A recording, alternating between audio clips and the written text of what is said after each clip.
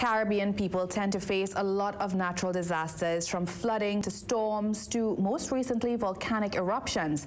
Add that to a pandemic that shows no signs of receding, and you can end up with populations who are mentally exhausted and are having difficulty coping. In light of this, the leader of one Caribbean conglomerate is calling on businesses to provide mental health assistance to their employees. Speaking during the Bocas Lit Festival virtual panel, ANSA McAL Chief Executive Officer Anthony N. Sabga says more needs to be done to address mental health issues. Sabga says this should be done in a formal setting.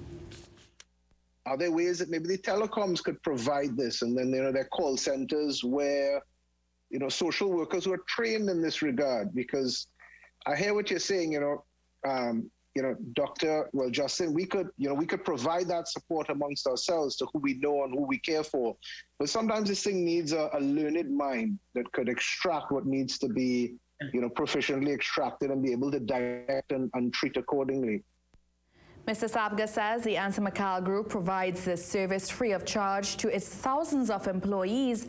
But Professor John Agard, who was also on the panel, says many Caribbean countries and businesses have these policies in place but never implement them. He blames bad leadership. My main point is really and truly we have to go to action and enforce policies and enforce laws and stuff. Not leave it is that you can do it if you want, because that is really not what's not working. Also weighing in on the issue was economist Dr. Justin Ram, who said he believes the most efficient way to tackle the issue is with a public-private partnership. As he said, private companies seem to tackle these issues better.